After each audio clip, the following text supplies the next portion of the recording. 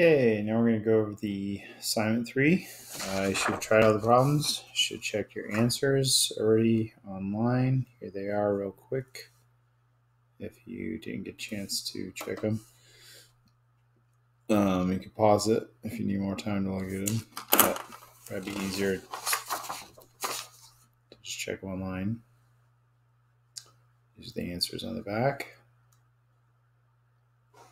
And then, of course, problem 23. This is one version of the answer you could get, simplified.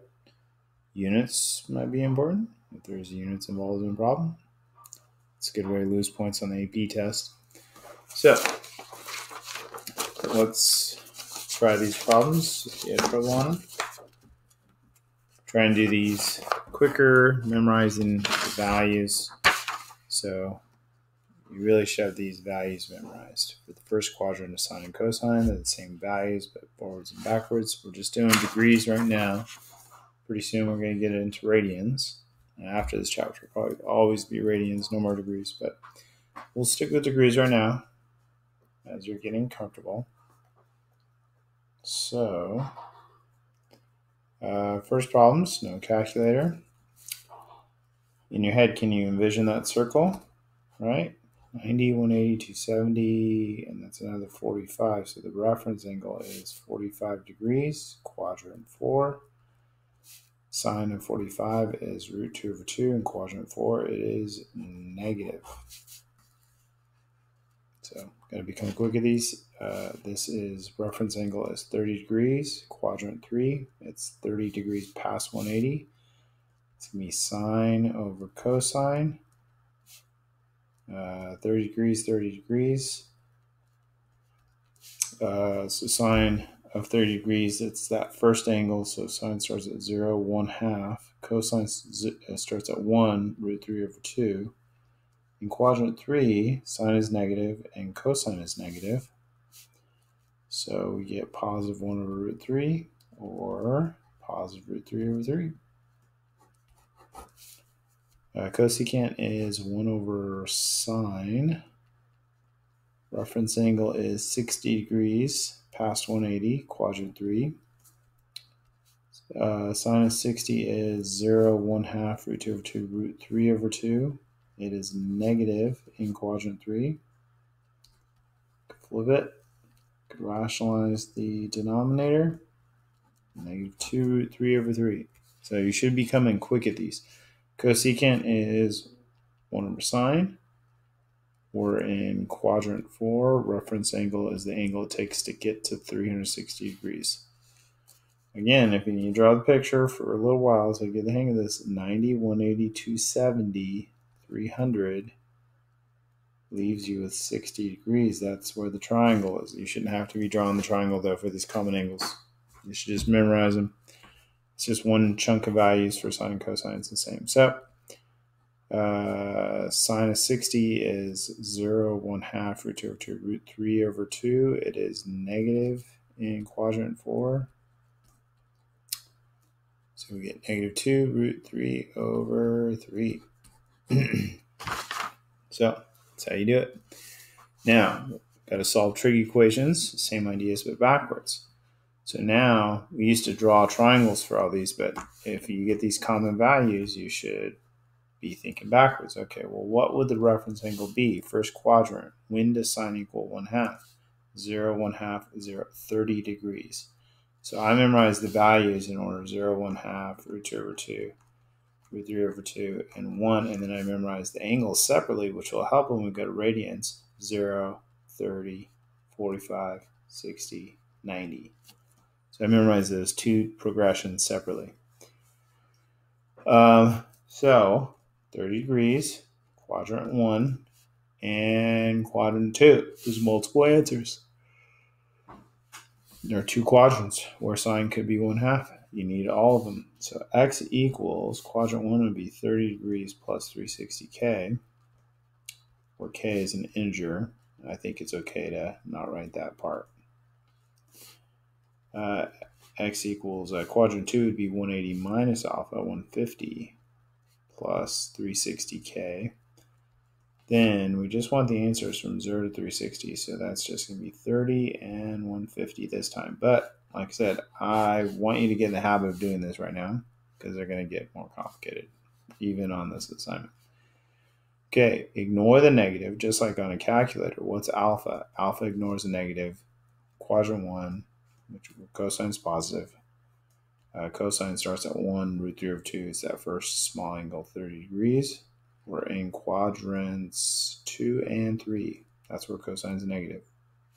Imagine the graph, cosine curve. Okay, 1 positive, negative, negative, positive. Okay, so x equals quadrant 2 would be 180 minus alpha, 150, plus 360k. Quadrant 3 would be 180 plus alpha, 210, plus 360k. Draw the picture if you have to for right now, right? This is quadrant 2. You got to subtract alpha. Quadrant 3, you got to add alpha, right? We just want the answers from 0 to 360, so 150 and 210 degrees. Put the degree symbols on these. Okay, now this one's getting a little more complicated. We got to get the sine by itself. Isolate the trig. So sine x equals negative 1/2.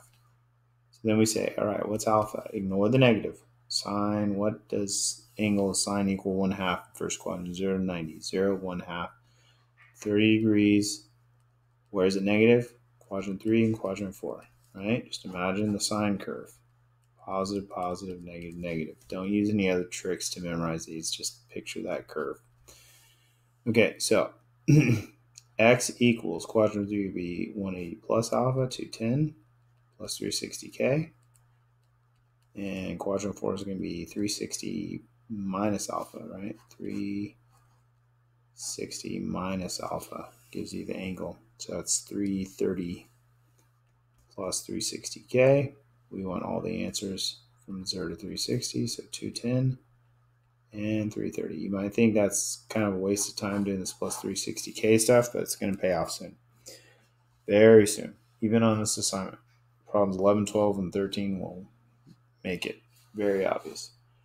Isolate the trig. You got to add root 3 to both sides. Divide both sides by 2. When is cosine equal to root 3 over 2? 1, root 3 over 2, 30 degrees. What quadrants is it positive? Quadrant 1 and quadrant 4. So x equals quadrant 1 would be 30 degrees plus 360k. And quadrant 4 is going to be 360 minus alpha, 330, plus 360k. And we just want the answers from 0 to 360 this time. So 30 and 330. All right. Now we get a little trickier here. Got a little bit of a kind of polynomial looking thing. We've got a factor. So we're going to often factor with trig. GCF. Always first thing to look for when you're factoring. So now zero product property says you're going to set this equal to 0. And you're going to set this equal 0. I usually do that in my head. Okay. Or at least, like I say, oh, this equals 0, and then I start solving for sine x. Sine x equals negative 1/2. Now, when does x equal 0? That's a special case. At 0, 180, 360, 0 plus 180k gives you all the places where it's 0. That's a special value of sine.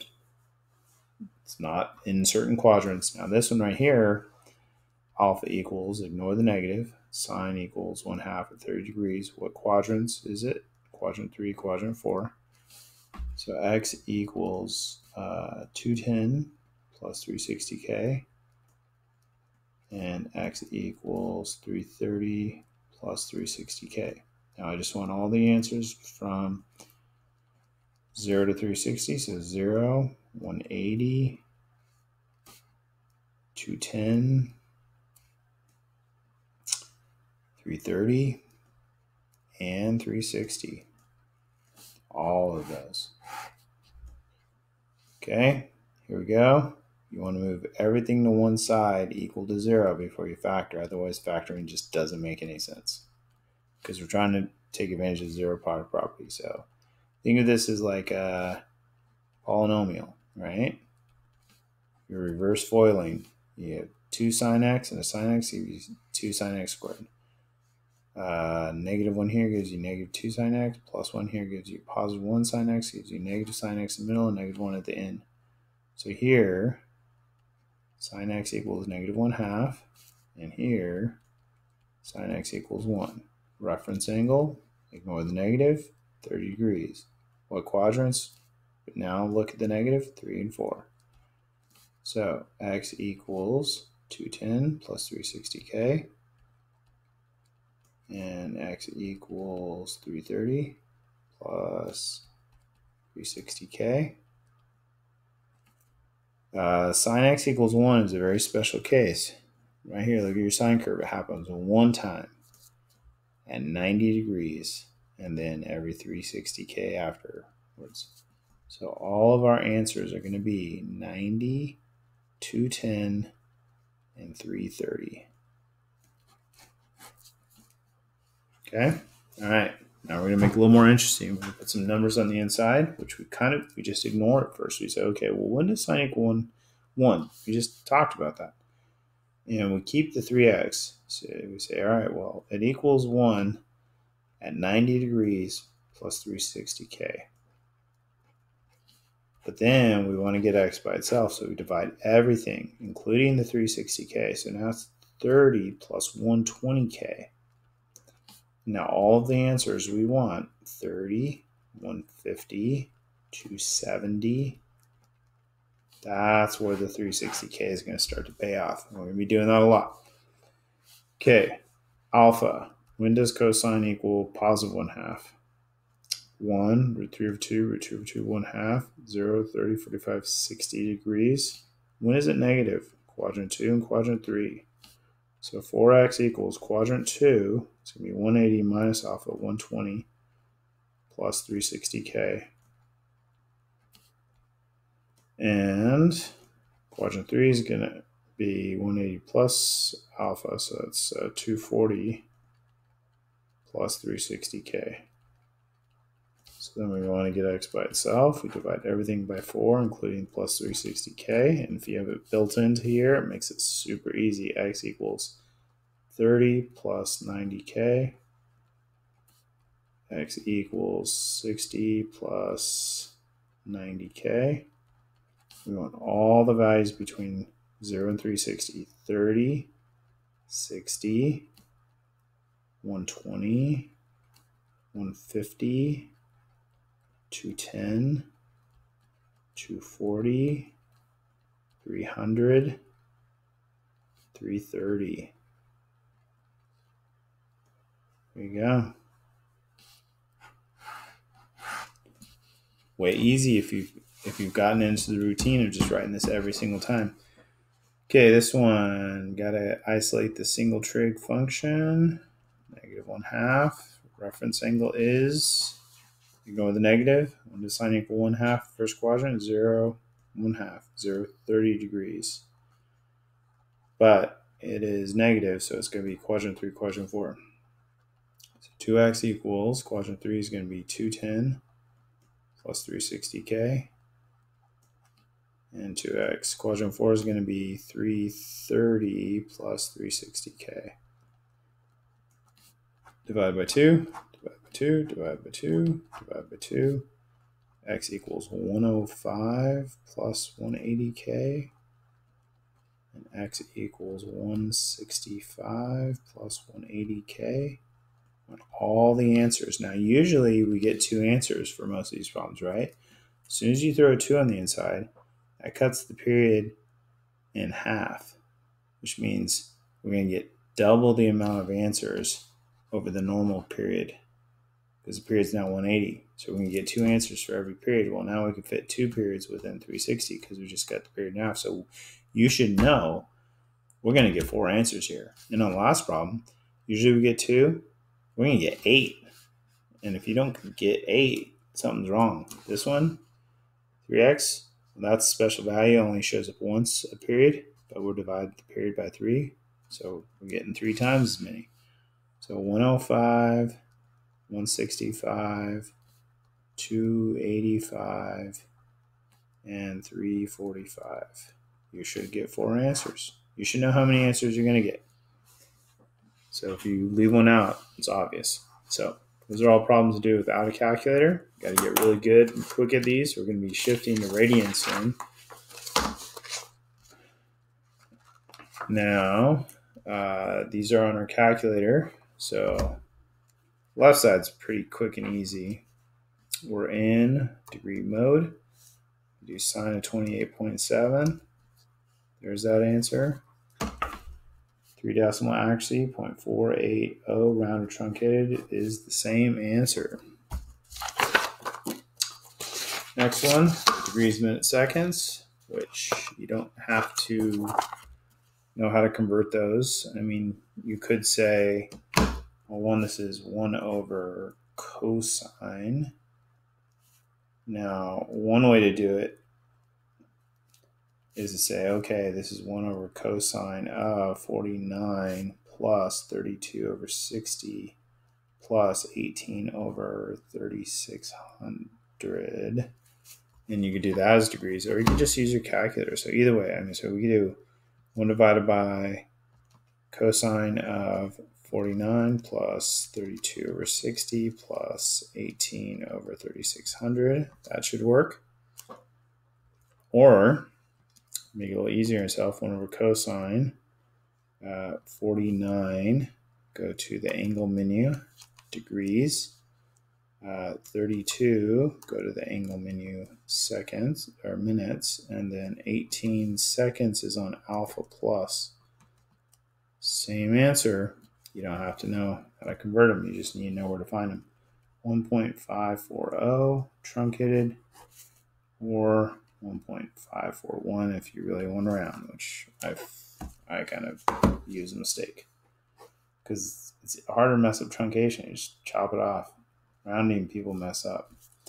So this is going to be 1 divided by tangent of 72.8, 0.309, or 0.310.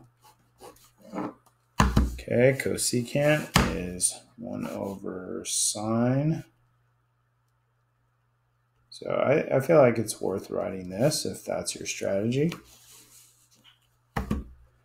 So 1 divided by sine of 32 degrees, 18 minutes, and 5 seconds. So you can get quick at that. 1.87, one round truncate comes out the same. All right, so those are the quick ones. Now, these are solving, so we're doing what we're doing in the front, but so we're going backwards trying to find angles. We expect to usually get like 2 answers at least for each of these.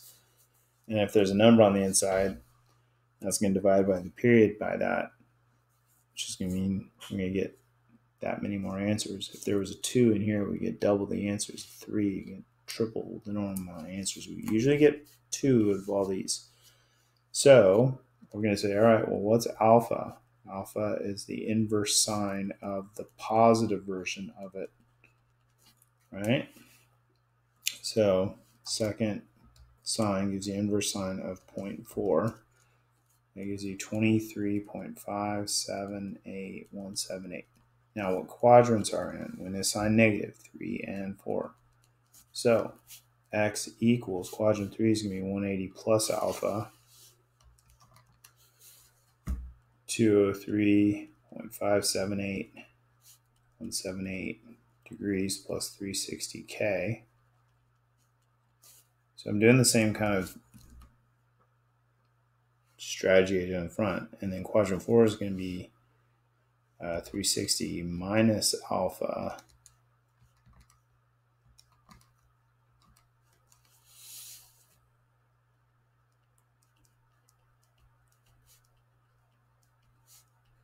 plus 360K. So that represents all possible answers. We just want the answers between 0 and 360. So 203.578 degrees, 336.421 degrees, or 336.422 if you want to round.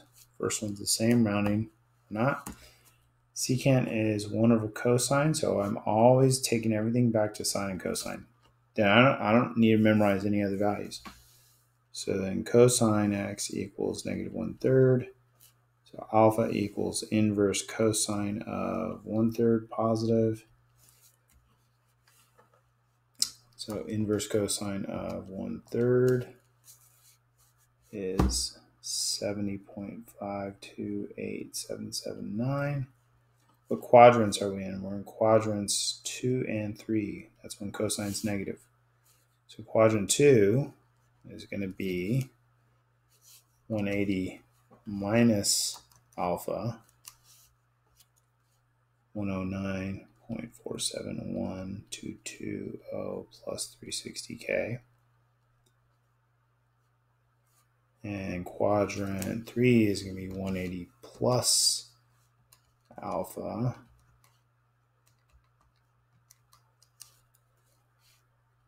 250.528779 plus 360k. So that represents all possible answers, but we just want the ones between 0 and 1 and 360 this time. On your test, I could give you anything. You just got to read the directions carefully. That one could be rounded to that. All right, so that's what we're doing. Now tangent, we can do alpha, inverse tangent, because our calculator will do this. Now we make it positive, so that gives us quadrant 1. Otherwise, you're relying on your calculator giving you principal values. You got to understand what it's going to give you, and then you got to deal with that. I feel like it's easier to let my calculator find the reference angle, quadrant 1, even if that's not what I'm looking for. Now, when is tangent negative? Well, when is sine over cosine negative? When is sine and cosine have different signs? Quadrant 1, they're the same. Quadrant 2, they have opposite signs. Quadrant 3, they're both negative, so it turns out positive. Quadrant 4, sine's a negative, cosine's plus. So those are the quadrants. Now, with tangent, cotangent, their period is only 180 degrees, so you really only need to find the first one and then do 180k instead of 360k. Or you could do both and do plus 360k, but it's just a lot. So 180 minus alpha is 116.565051 plus 180k. So this gives you all the answers. We want the ones between 0 and 360, so 116.565 degrees, or add 180 to that, 296.565 degrees. Round truncated, comes out the same.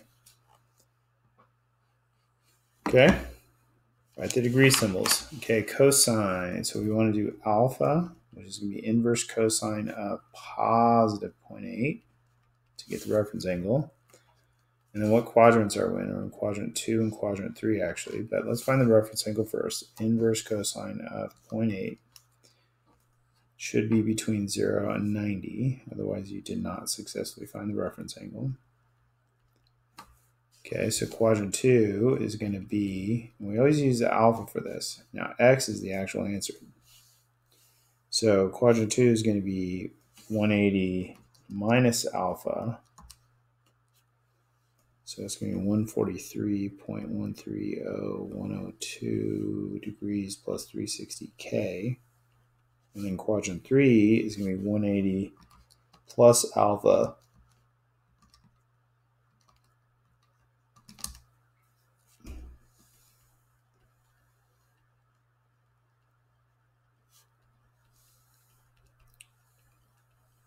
So 216 plus 360k. Now we just want the answers between 0 and 360. 3 decimal accuracy, rounded or truncated. I generally truncate. It's harder to mess up, but if you round, this is what you should get. First answer is the same. Cosecant is 1 over sine. So let's change this to a sine and cosine problem. So then sine x equals negative 1/4. Alpha equals inverse sine of positive 1/4. But we're going to be in quadrants 3 and 4 for our answers. So let's find alpha first. Inverse sine, 0.25. 14.477512. So quadrant 3 is going to be 180 plus that number. So 194.477512 plus 360K. And quadrant 4 is going to be 360 minus alpha, 14.47751219. So that's 345.522487 degrees plus 360K to get all the infinite possible answers. But we just want the ones between 0 and 360 this time. So 194.477 and 345.522. Now if you rounded them, you get the same answer for the second one, but the first one would be 194.478. All right, so problem 23, there's a lot of different ways you could do this.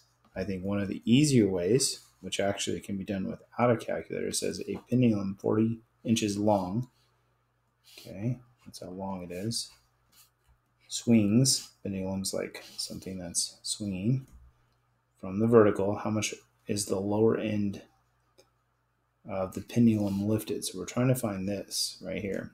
Now, one way you could do it is you could draw a parallel line here, and you'll notice that you have a rectangle. And you also have a 30, 60, 90 triangle. And if the hypotenuse is 40, then the short leg across from the small angle is 20, and the long leg is 20 root 3. The short leg times root 3. That goes from here to here. Which means that this length right here has to be 40 minus 20 root 3. And if that's what this one is, then that's what this one is. 40 minus 20 root 3 inches. Now, of course, you could use sine and cosine and all that. There are lots of other ways to do it. I've seen people, for instance, let's see, do it like this, where they extend this and draw a triangle here. And so you have a big 30, 40, big 30, 60, 90, and then a small 30, 60, 90, and then you could do similar triangles. You say, well, this over this equals I don't know, this over this. This whole thing, this is 40 from here to here, and then this is 40 from here to here. So on the big 30, 60, 90, this is going to be, this one's going to be 40 divided by root 3, and then this is going to be 80 divided by root 3. I think the first way I did it's simplest, but just showing you some other options. So we could say x over 40 equals trying to think. Oh, this length right here would then be 80 over root 3 minus 40. So this over this equals this over this. Use that. I've seen some people do it like this, where they draw right triangles down here in the middle. We're trying to find this value right here. You say, well, this is 40, this is 40, this is 30, so this is 15, and this is 15. So these have to be 75 and 75 degrees. But this is a right angle right here, so this has to be 15. And this is a right angle, so this has to be 75. And so you could find this length, which you could call x, and then you could find this length from that, call it z. So you can do law of sines, law of cosines. There's lots of different ways to do that. Anyways, if you simplify them all, it should all come out to this now. You should put units. As far as the decimal answer, I don't know if I wrote that down. So Anyways, get creative. Okay. Hopefully you're getting really good at trig.